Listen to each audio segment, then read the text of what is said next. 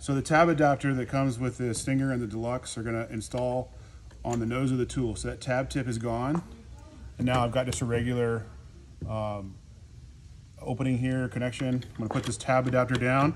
I wanna push that down till it's all the way secure against the tool, and then tighten that nut, which is gonna allow there to be spring right here with the tab adapter. So we've got an opening here, tab's gonna go right there. It's gonna sit right where it needs to go.